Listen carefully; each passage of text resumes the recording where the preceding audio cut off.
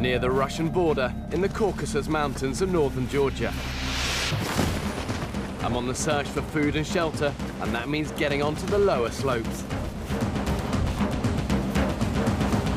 Heading into dense forest, home to wolves, bears, and some of the toughest terrain this former Soviet Union republic has to offer. It's definitely carnivore poo, this. There's only two carnivores in this forest. That's bear and wolves. It's definitely not bear. Look, you see the tapered ends to this. You can actually see what he's been feeding off. All of the hair, probably sheep, maybe goat hair. 그게 나야.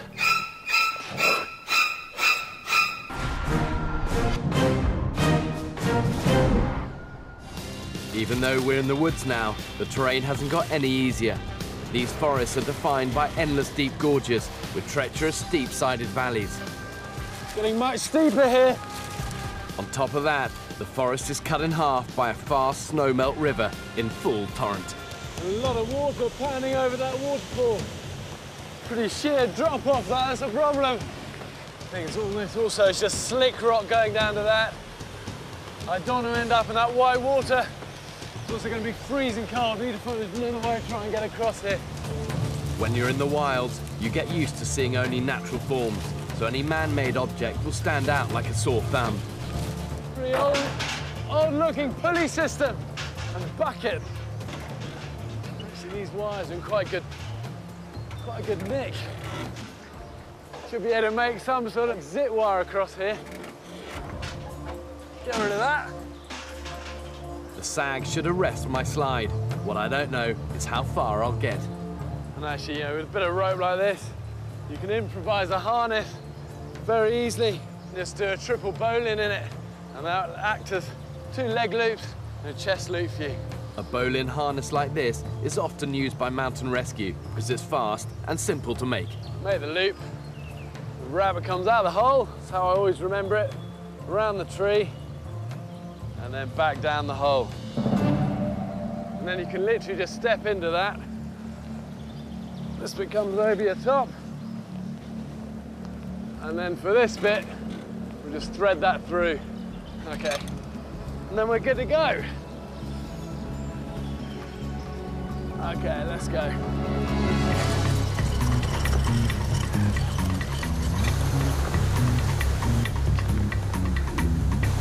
The free ride is over. There's too much slack in the line, and I'm fighting now against my own body weight. Well, I'm halfway across. Thing is, I'm not as far as I'd hoped. Gonna have to haul myself along this wire. Last bit.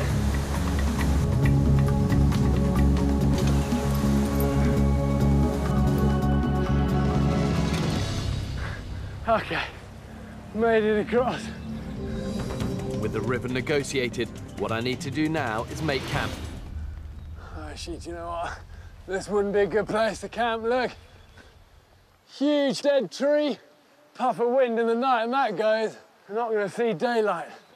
Because it's a beech tree, they don't give you any warning. You don't get the... You've got very short grain, so when they drop, it's just...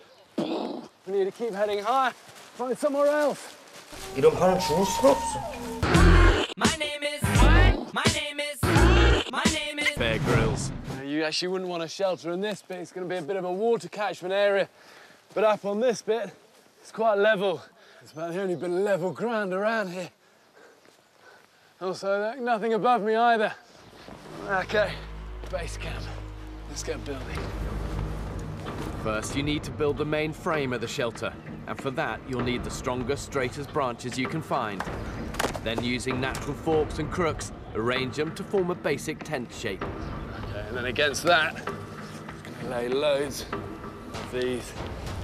You then need to build a latticework of smaller lengths, gradually adding smaller and smaller branches. You just pile on this thinner stuff. Okay, it's kind of almost ready for the leaves, really.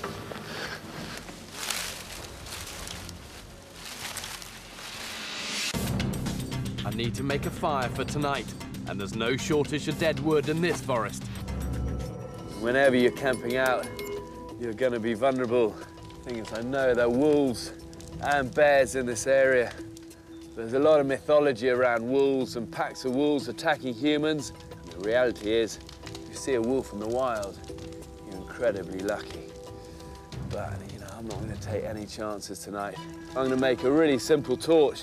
So if I do hear anything or anything comes near this camp, I've got a weapon, which is fire. And that is always going to deter predators. Just get a branch like this. Then into these gaps, I'm just going to push a lot of these birch bark shavings. I'm not going to light this unless I really need to.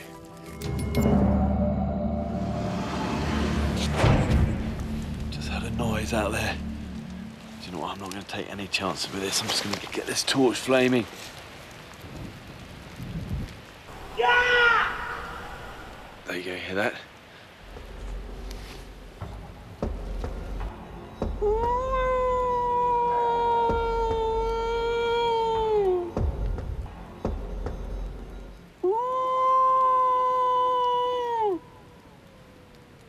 You hear that? That sounds a very long way away, though. Go try and get some sleep, try and slow the heart rate back down again.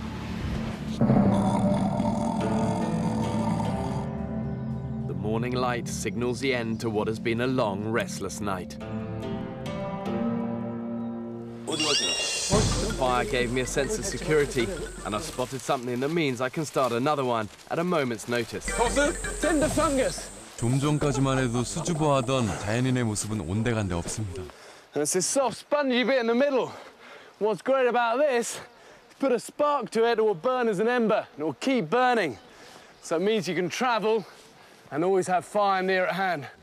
And last thing I'm going to do before breaking camp is just use a bit of this tinder fungus. And all I need is that, and then just put a bit of fire to it. That will then stay lit for absolutely ages. And that's just going to slowly smoulder away. And all I need to do is wrap it loosely in some moss, and then I can travel with that. Okay, let's get on the move. The steep uplands have given way to flatter, marshier ground. Wetlands have a greater diversity of plant life and places to shelter. You should always be on the lookout for anything you can use. Pheasant. No way I'm going to catch him. Pheasants are ground-dwelling birds. It's nesting season, and this thick vegetation is the perfect place to look. Well, here's a nest. And some eggs as well. You can tell the pheasant eggs, small, kind of greenish. You know, those are going to be good to eat. You know, I've still got that tinder fungus ember in my pack. I'm quite tempted actually just to boil these up. I mean, nicer than raw. I love a boiled egg. Okay. And this tinder fungus is still burning. Just every hour or so, I've taken it out, given it a little blow, and hopefully this will go. God, I say there's no smoke without fire. It's not always true. Let's fill this up with some water. You wouldn't drink water this dirty, but it's fine for boiling the eggs in. Okay, I'm a 3.5-minute man when it comes to boiled eggs. This is going to be just way nicer than having raw eggs. Oh no, look. It's a part-developed chick fetus. Oh, it wasn't quite the nice boiled egg I was hoping for. But, you know, in the Philippines, this sort of thing's a delicacy. If you haven't eaten for days, you can't afford to be squeamish. Protein keeps you alive. Oh, there's a leg. At least it's a few minutes just to start, warm up, get some energy in. And then we're back on our way. To reach the coast, you must leave this rich ecosystem behind and head out deeper into the marshes. The water is getting deeper, and walking in these reeds is now almost impossible.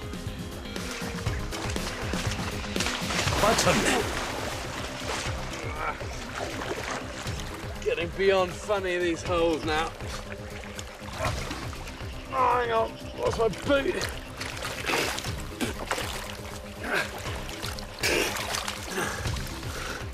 Okay, hang on, I need my boot. We're not going anywhere without that.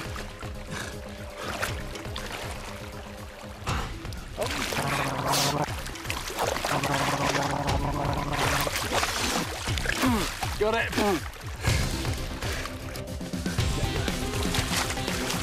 Progress through the swamp has slowed to a snail's pace. It might be a haven for frogs, but if I'm honest, they can keep it. This is crazy, crazy, crazy. The river's just here.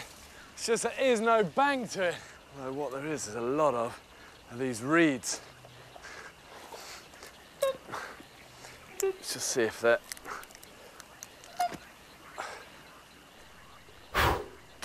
Look, these ones aren't hollow. You can't blow through these. These are little compartments that are airtight, and that means these reeds are going to be really buoyant.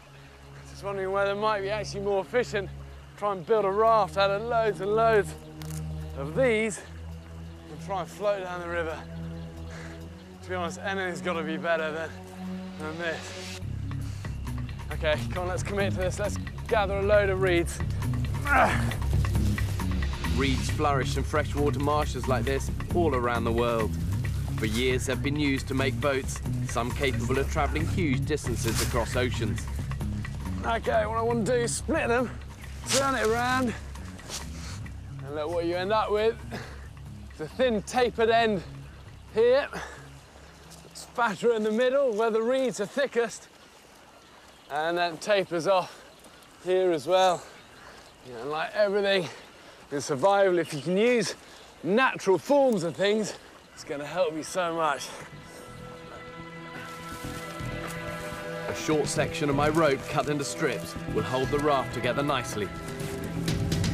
And then what you've got is its basic shape, like this. I reckon two or three of these are going to give me easy enough stability and buoyancy to float me down this river. 1, 2, and we'll just finish off this third one. Let's try and accentuate this taper at the end. Pull it up, and this is going to be the bow. Pull those together. And then just bind them up here. This is going to work great. It's incredibly heavy, but I'm confident it won't sink.